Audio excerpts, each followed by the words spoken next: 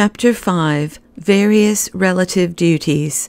Flee from haughtiness, for the Lord resisteth the proud.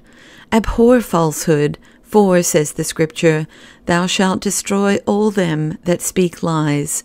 Guard against envy, for its author is the devil, and his successor Cain, who envied his brother, and out of envy committed murder. Exhort my sisters to love God, and be content with their own husbands only. In like manner, exhort my brethren also to be content with their own wives.